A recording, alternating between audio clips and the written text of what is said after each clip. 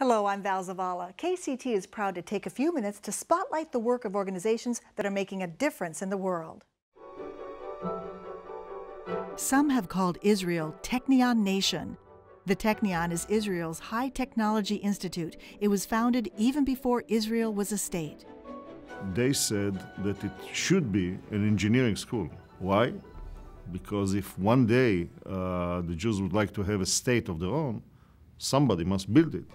And Technion graduates did. They designed bridges and power stations, water and irrigation projects, roads and railways, and started hundreds of new companies. Their total contribution to the economy of Israel is mind-boggling.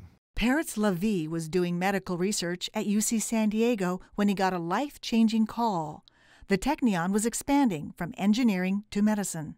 The man on the line said, I'm from the Technion and would like to offer you a job. I said, me, Technion? Why? And they said, we have a faculty of medicine. I didn't know. And it took me 2 seconds to say yes, and the rest is history. Lavie went on to become Technion's 16th president. The Technion continued to expand into robotics, chemistry, computer science, nanotechnology, defense, and biomedical engineering. I think the reason that Israel is able to exist today is from technology created by the Technion.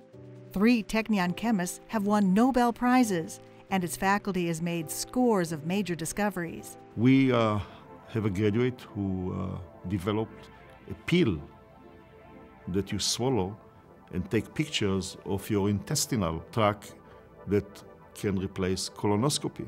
This pill is now used by millions all over the world. In heart disease, Technion is creating cells that can actually replicate heart tissue, so its medical breakthroughs have been astounding. The Technion graduate developed a system that allows paralyzed people to walk. And it's quite amazing to see somebody who cannot walk, who put on himself this exoskeleton and he's walking. Not only walking, he can climb stairs, he can go downstairs, he can hold his son. The famous protective iron dome that intercepts incoming missiles was developed primarily by Technion graduates. This is almost a pure Technion production. The distance is such that you have to respond in less than a second. It's like you have to stop a bullet with a bullet. But don't let it be said that these science whizzes don't have a sense of humor. That's President Lavie. America will soon be hearing much more about the Technion. It partnered with Cornell to enter an intense competition to see who would create a high-tech institute in New York City, one aiming to rival Silicon Valley. On December 18, Mayor Bloomberg announced that the Cornell Technion project is the winning one. It is a dynamic joint submission from 2 world-class institutions, Cornell University and the Technion Israel Institute of Technology.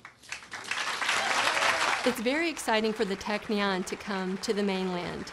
And the Technion Cornell Institute will be in New York City on Roosevelt Island. And hopefully the technologies that will come out will change our life in the second half of the 21st century.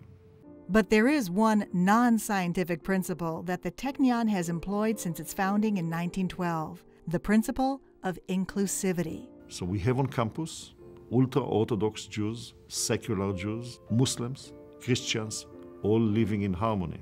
And I always say, if the Technion was a microcosmos, if the Israeli society would have peace a long time ago. SoCal Cares is brought to you through the generosity of Albert Sweet and Occidental Entertainment Group Holdings.